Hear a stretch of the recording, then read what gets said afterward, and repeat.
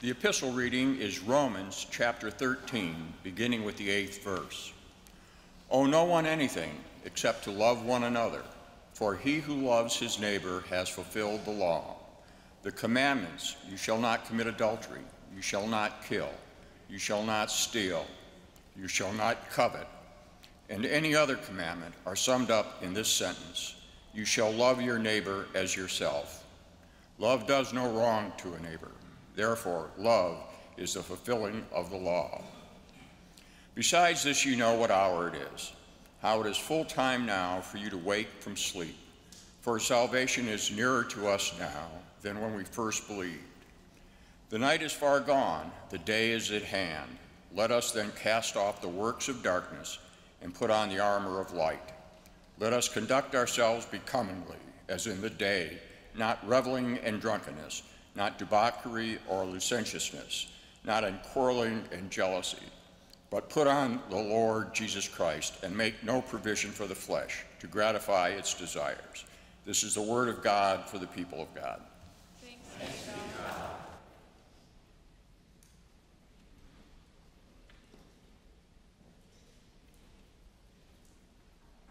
We, in worship, we read from Scripture, believe that Scripture's got a power to make a difference, change things. Get ready to give Bibles to our third graders. They're excited. I'm excited. We believe that matters. It's God's Word. Sacraments, we're going to have baptisms at 11. We believe there's some power in that. I can testify to this. Some of you don't know, this is an amazing thing. Last Sunday, some of you were so kind as to trash talk me about my hometown Gamecocks for losing a football game to the Tar Heels. And some of you even went into the future. We're going to beat Duke too. Like, oh gosh. And some are bragging on Drake May, the quarterback for UNC, that he is going to win the Heisman Trophy. And I've got to be honest with you, I am rooting hard for Drake May to win the Heisman Trophy. Do you know why?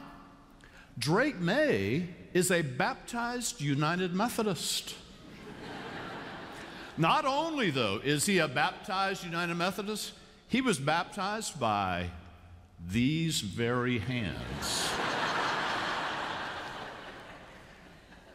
And I detect my influence.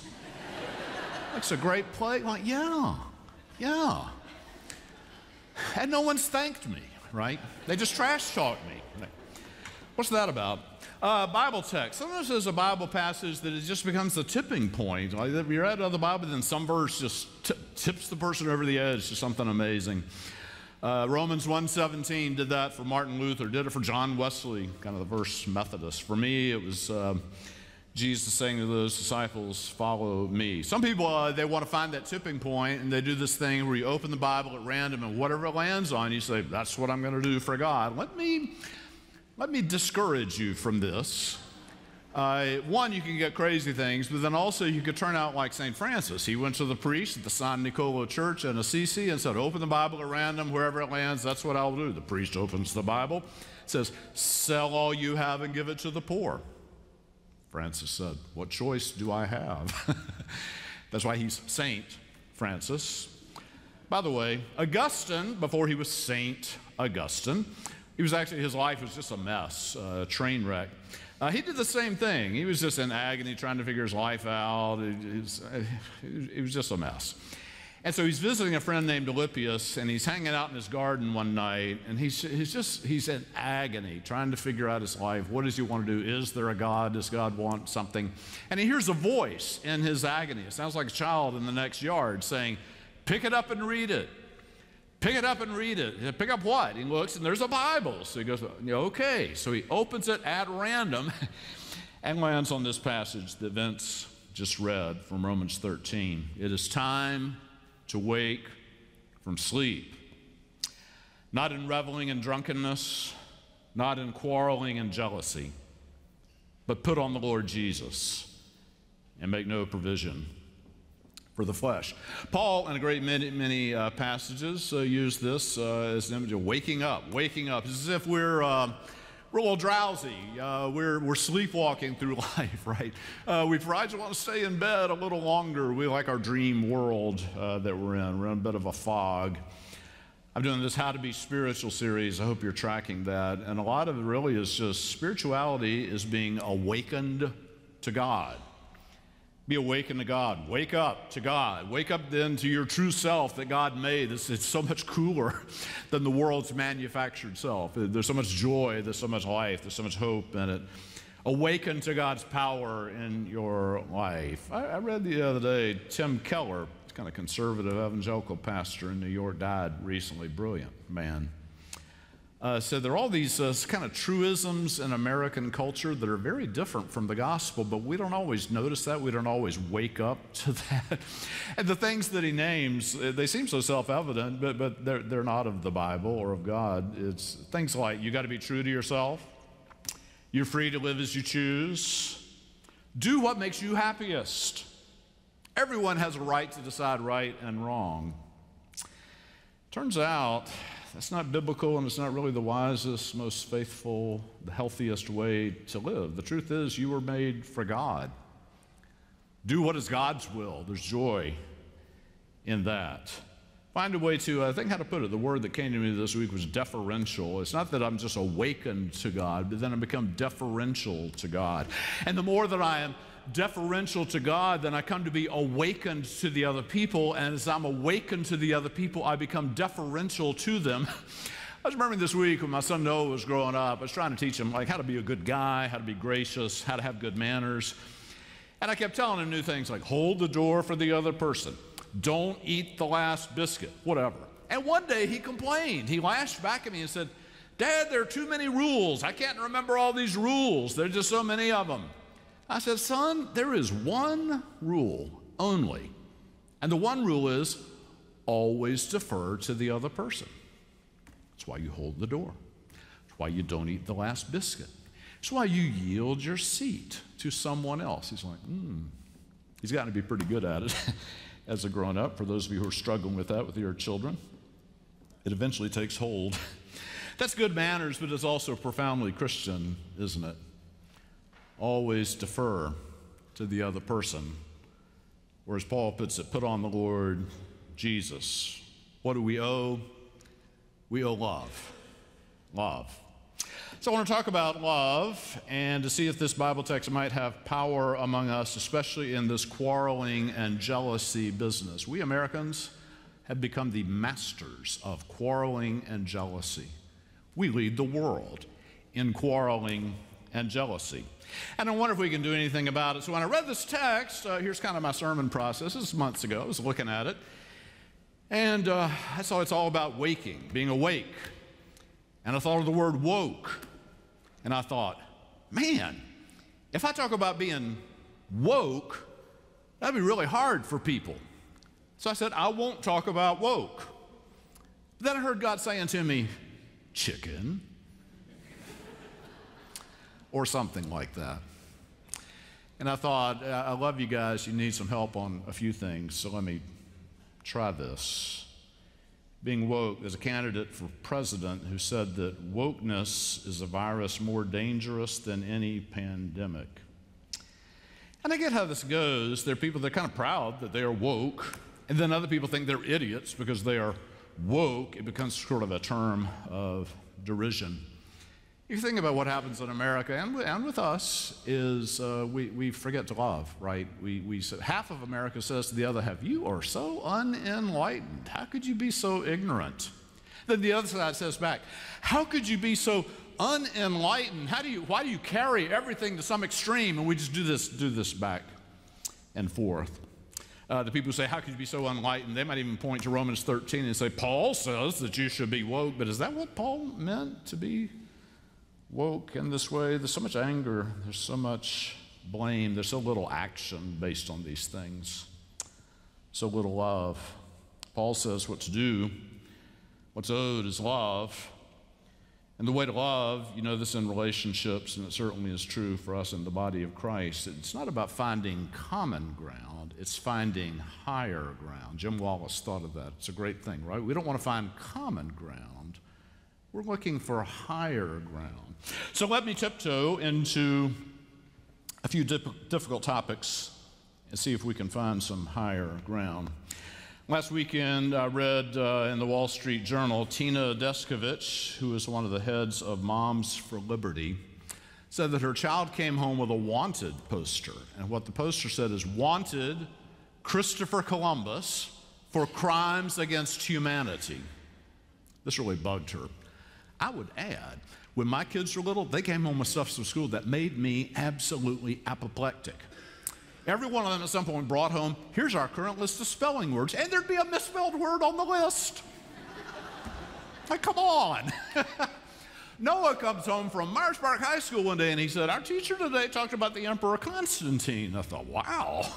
I don't think I heard of him in high school. I said, "What'd she say about him?" "Well, that Jesus was nobody and there weren't any gospels, but then Constantine 300 years later invented all this stuff and forced it on people." Like, why is he being told this at school?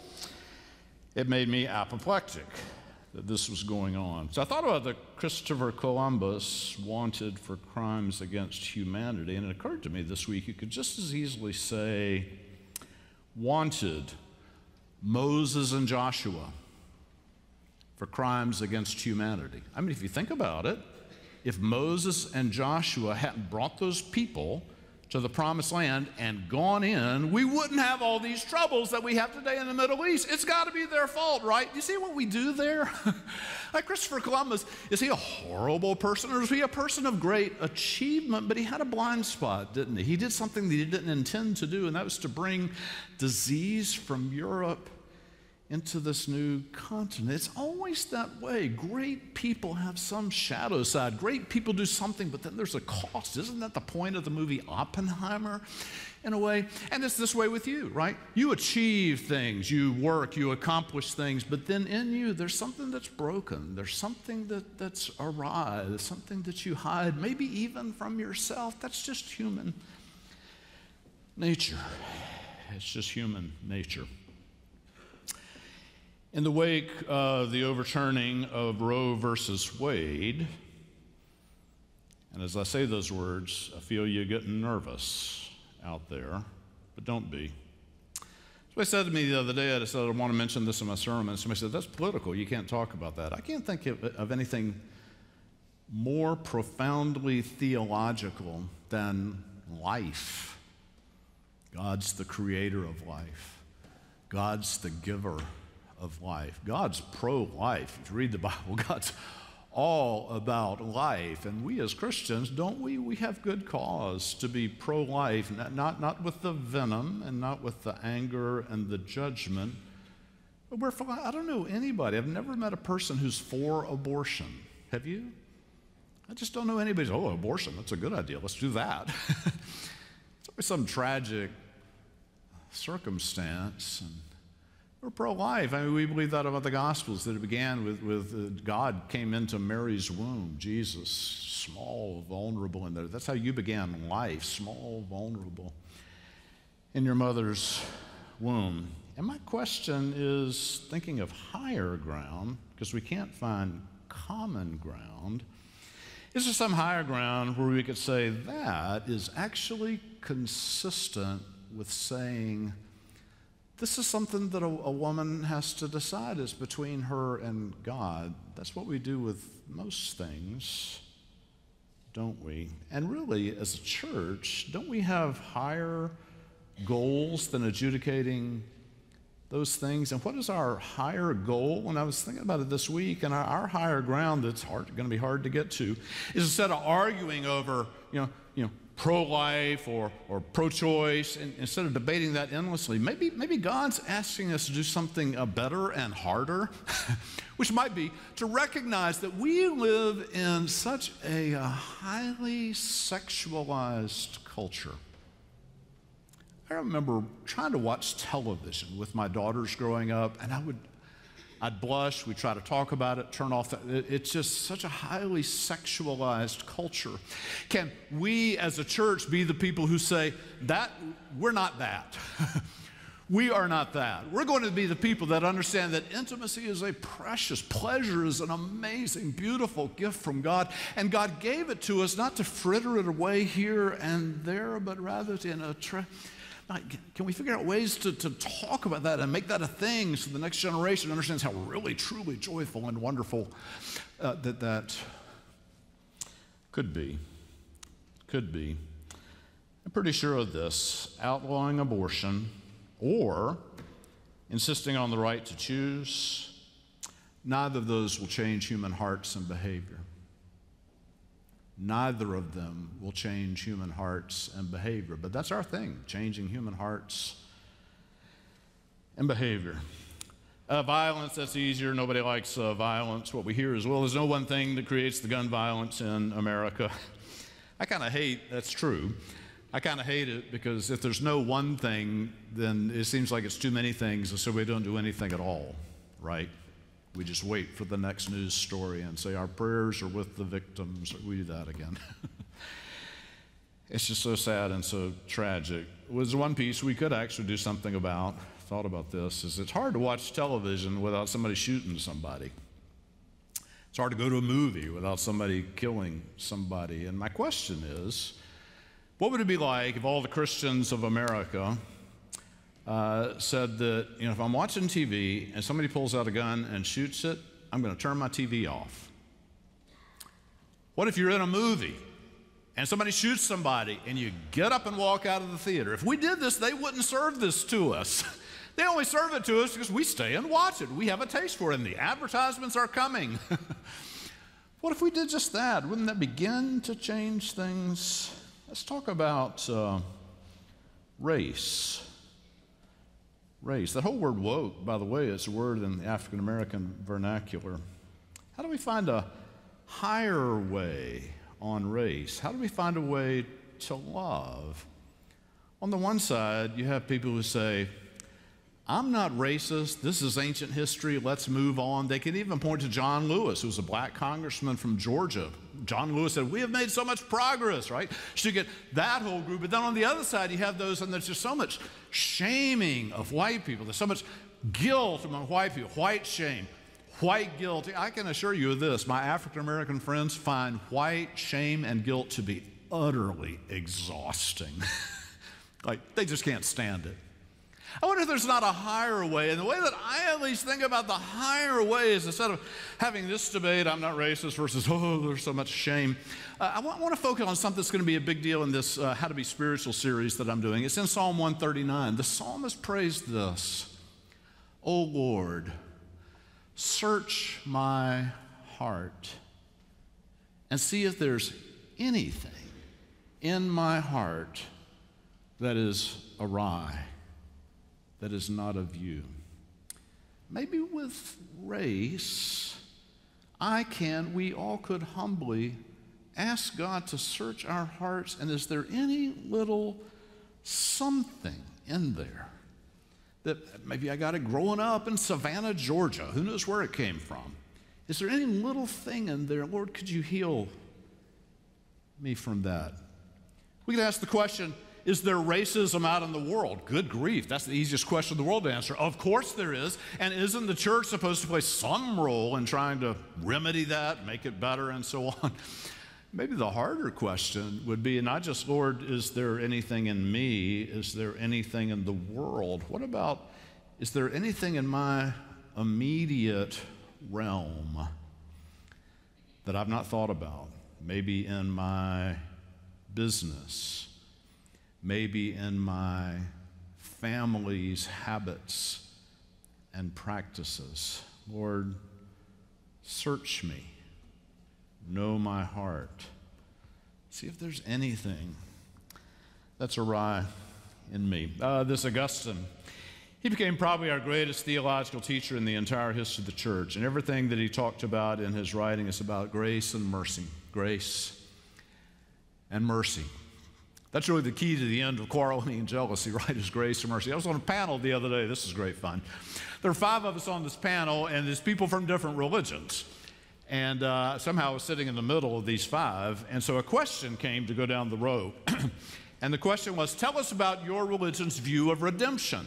So the first guy says, well, I find that sometimes I mess up, and when I mess up, God forgives me. And the second guy said, I also find that I mess up sometimes, And if I tell God that I'm sorry or try to make it right, then God forgives me. And then it came to me. And I said, my problem is not that I mess up sometimes. My problem is I'm a mess. I'm a mess. And you're a mess too. You do great things. You know how to get dressed up and come to church. Congratulations. That's a wonderful thing. We're so glad. It's great to be together, isn't it? But yet we're a mess inside. There's something, we buy all those American messages, just do what makes you happiest. And everyone can decide right and wrong instead of awakening to God, instead of deferring to God. When we awaken to God and we defer to God, we learn all about grace and mercy. There's so much grace and mercy in God, and it's so life-giving. It's so healthy. It's such a beautiful thing. It's what God made us for. It's why we feel hollow without it. It's why we stay so busy. It's why we're so frantic. It's why we're always hooked on our phone. Maybe the hollow place in me can be filled by what's in. I don't think so. There it is. It's grace. Mercy. I also said my problem, I'm a mess. I have another M problem, and that is that I am mortal. I'm mortal. I've had, in our circle, we've had deaths recently of people who were just too young. Although I hesitate to say that, they're always too young, aren't they? Remember Lisa's grandmother died at 96, and some fool in my church said to me, "That's not so bad, she made it to 96. I said, "Well, I'm sorry. We love her. We miss her sorely. She's so important in our lives, we weren't ready to part with her. We're mortal." And all that American sophistry around, just be true to yourself, just live as you choose, do what makes you happy. Everybody can decide right and wrong. When that happens, then when you die, you're just dead. And maybe they have a party and they tell stories about you. Say, "Oh, I remember old John. He was a great guy. Oh, Susie, she was terrific. Oh, that's so cool." Over. But because of the grace of God, it's never over. God's never done. God never gives up on you, even in death. God's not done with having a relationship with you, even in death. God wants you to continue, even in death, to awaken to God, to defer to God, to be God's child, to be God's great creation, the God that made you. Just can't bear to lose you. That's grace. It's mercy. Because of the grace and mercy, then what choice do you have but to awaken to God and to defer to God and to awaken to other people and to defer to them, to love them? If God is all mercy and grace, why do we snipe at each other so? Why do we, in the privacy of our minds, think those other people are just such numbskulls? God says there's higher ground. There's higher ground. You can love. You must love. And what a privilege that is. Thanks be to God.